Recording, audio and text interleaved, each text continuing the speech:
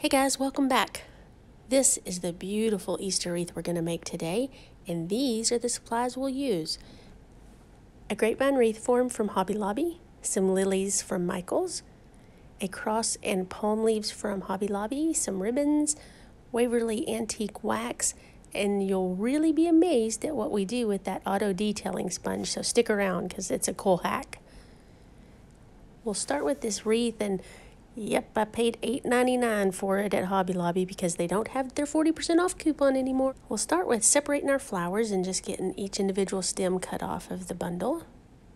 And I always just slide all the greenery up to the top because it's a subtle thing, but it does show some more texture and some color once we add it to the wreath.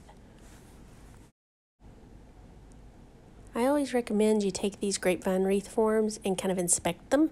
Find the way you want them to go, which way up, which way down, what's the front, what's the back, because they're always going to have some little imperfections, and that's where the whole wrap ended there.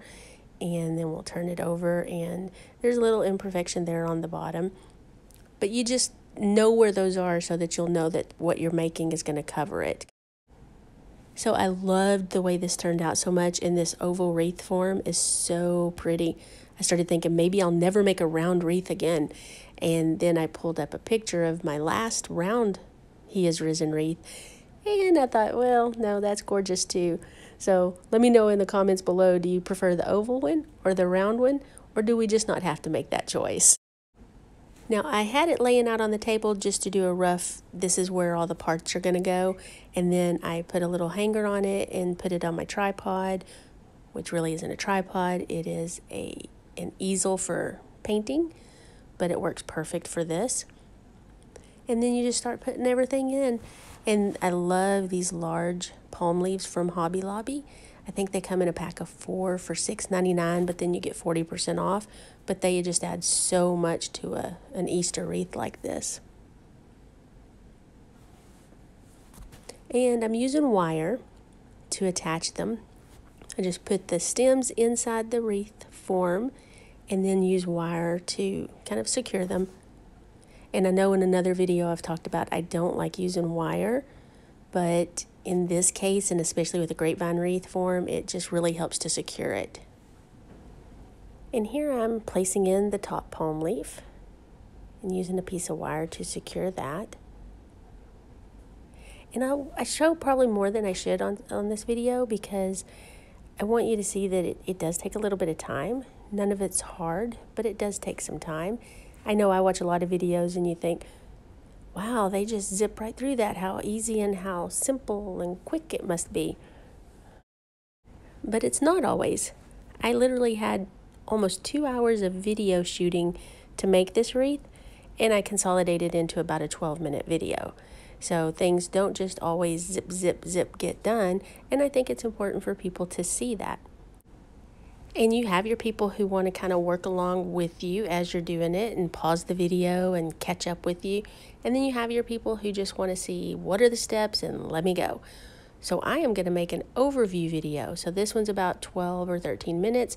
I'm going to make one that's about 3 or 4 minutes that's just here are the steps, now take off.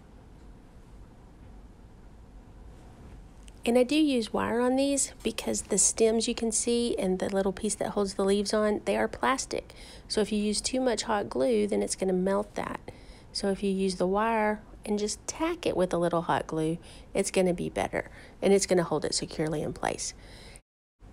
And this would be a good opportunity to thank you guys for watching. And I hope you do pick up some tricks you can use. And if you do enjoy the video, please give it a thumbs up. And at my last video, I said there were 14 subscribers on the channel, and at the time of recording this audio, I have 95.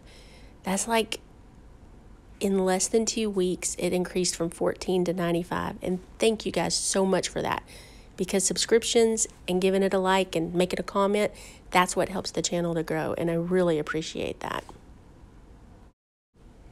And ultimately, we'll end up with 7 lilies on the top part, and then we'll go to the bottom part and put 7 as well. Because you really want to work in odd numbers because there's something that's just more visually appealing about that. And so like I say, you'll just put your 7 on the top, 7 on the bottom, leave a little gap, about a 2 or 3 inch gap for your bow, and then you'll be ready to move on. Now we just check to make sure our cross and our sign are the right place. And in a previous video, I did show you how I attach my pipe cleaners to my signs, and in this case, the cross. I just put down a strip of hot glue, put the pipe cleaner, a little more hot glue, and then put a piece of duct tape over that. And that just helps to secure it. And then just wrap it around the back here. I thought I would include this little clip. It's from the other video, but I just wanted to show you, in case you hadn't seen that video, that this is how I attached the pipe cleaners to the back of a sign. This particular sign is a camper that went on a spring wreath I made. It's so super cute too. And it's a very unique method. So if you didn't catch that video, I will link it down below and you can go check that out.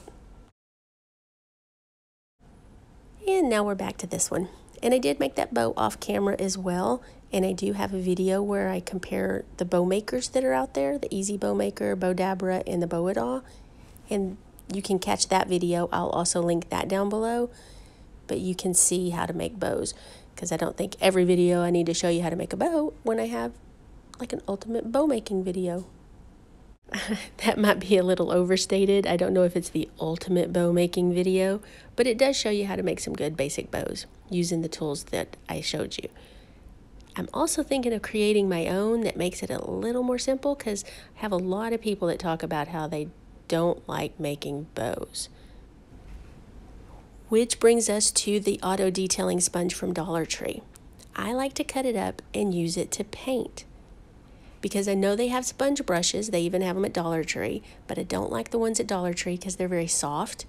And then if you buy them at other places, they're about 25 cents a piece. And I am a lazy crafter, so I am not going to clean out a sponge brush. I'm just going to throw it away. So this way, if I cut up those sponges, I can get about 20 of them, and they end up costing about a nickel. As opposed to at Michael's or Hobby Lobby, the sponge brushes that I like are about 25 cents a piece. So I'd much rather throw away a nickel than throw away a quarter. And this is the Waverly Antique Wax. And if you just put it on some raw wood, it looks like you stained it. That's a hack everybody does, so that's nothing special. But it is my favorite way to make things look stained now. Be sure and get your edges, because you don't want to get it stuck on the sign and then be like, oh, look, I didn't stain the edges. Now I get the He Is Risen part from this Easter section from Hobby Lobby. And I do use this cross occasionally, but I often dissect it and use the parts in different things. Now, it has little rivets in it.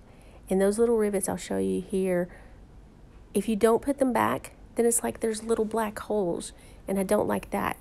So I pop the little heads of those rivets off. Be sure and cover it, because they're going to go ping, and you will never find it. Well, you might, but I would never find it.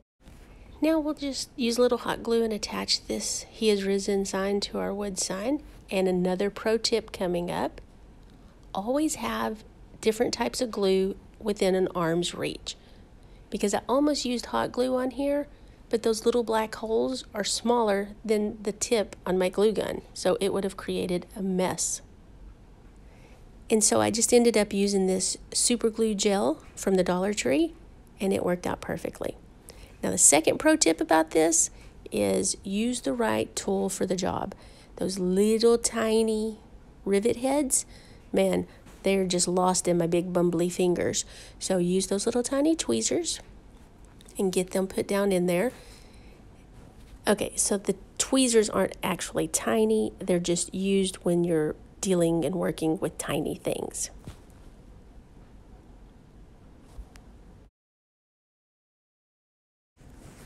And I did just hot glue this directly to the wreath form, because I think there are enough points of contact that it's going to hold.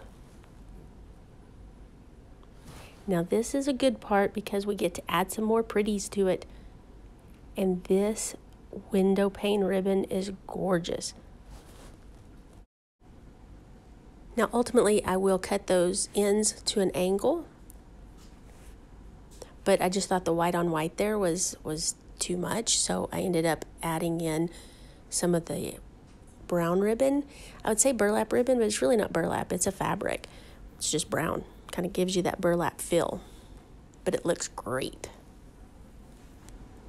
And I'll end up putting in a few loops of that window pane ribbon. And it actually came from Michael's.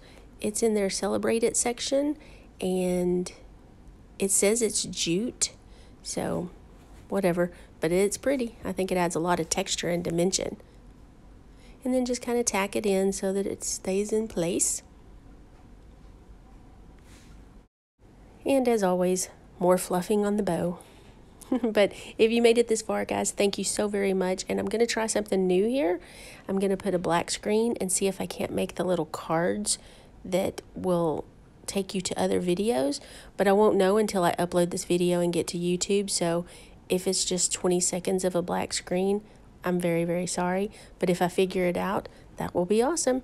And again, thanks so much for watching, and we'll catch you on the next video.